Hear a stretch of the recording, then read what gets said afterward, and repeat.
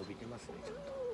あ、でも切ってるんですか、お家でも。切ったる爪もあるし、伸びてる爪もあるし。一回ちょっと全部。で、あとこの毛ね、毛が生えるじゃないですか、足の裏。これね、切った方がいいね。で、普通の猫ちゃん、短毛種からするとやっぱり伸びます。で、伸びてくるとやっぱ滑るじゃないですか、フローリング。そうするとまだ若いうちはいいんだけど、年齢がいってくるとそれでちょっと関節痛めたりする子がいますんでね。ごめんね。だから、まあ、もし切れればですけど、バリカンが安全だから、ペット用のバリカンとか最近売ってるから、そういうのでこう、ハサミでやってもいいんですよ。そういうこと。危ない。だからバリカンの方が安全ですね。ごめんね、ごめんね。すぐったいね。は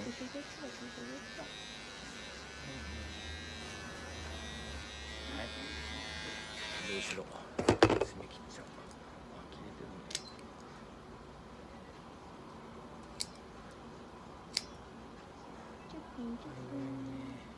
おっと、ちょっと待ってください。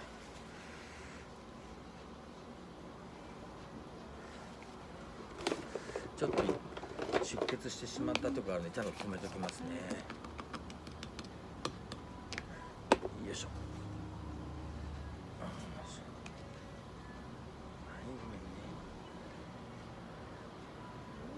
ごめんね。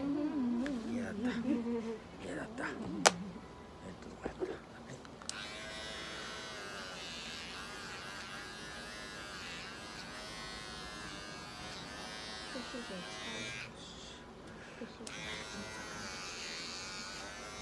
そうか、じゃあ飼い始めてからさ、肛門腺って一回も出してないんですかね。してないですか。本当はね、1ヶ月に2回ぐらい出した方がいいんですよ。猫もたまるんですね。たまりますね。で、まあ若いうちはただ溜まってるっていうことだけなんですけど、でもあんまり溜まるとそこで炎症を起こしたりしますね。で、そのまま年取って溜まって、特に太ってる子は破裂する子がいます。そうすると肛門の横からね、血膿と肛門腺が出てきて、そうなると手術しなきゃダメになっちゃいますね。少しごめん。もう一箇所あった。ごめんね、痛いよね。先にちょっとやり方を今度説明します。尻尾を持ち上げて、肛門があったらここを絞る。じゃあちょっとこちらからちょっと見てもらっていいです？はい、肛門腺ね。ここ肛門ですよね。これを用意しといて。この辺を絞るわけ。尻尾を持ち上げるのがポイント。しっかり持ち上げといて絞るとすごい溜まってます。それは糞ではなく。違います。違う。肛門腺っていうのはイタチとかスカンクが敵が来た時臭い匂いを出して逃げるんですけど、それと同じものです。イタチスカンクはこれがもっともっと大きくて強烈に臭い匂いがするんですけど、ワンちゃん猫ちゃんもありますね。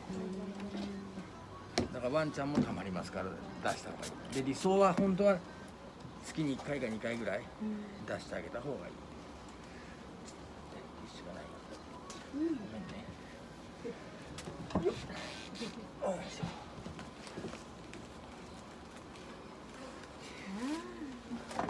嫌だよね。叩いて嫌がりますよね。ちょっともう一回お尻ごめん。こっち楽観に向けて。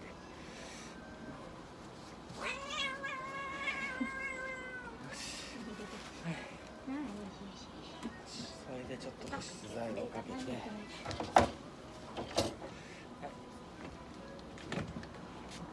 これは保湿剤ね。コンディショナーというか。それでちょっと軽く溶かして。表情がひどい。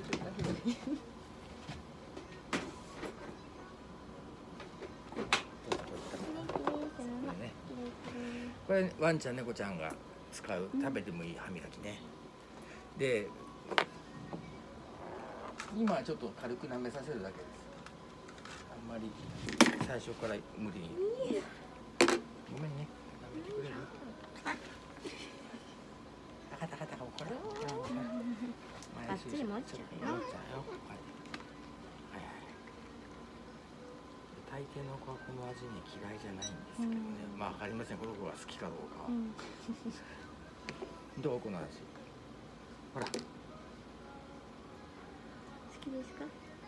嫌いじゃないよね。舐めてますよね。でこれをね、ぜひともやった方がいいんだけどね。はい、じゃあ一回ね、箱に戻していいですか？はい、じゃあ箱に一回入れて。よし、それでちょっとここに置くよ。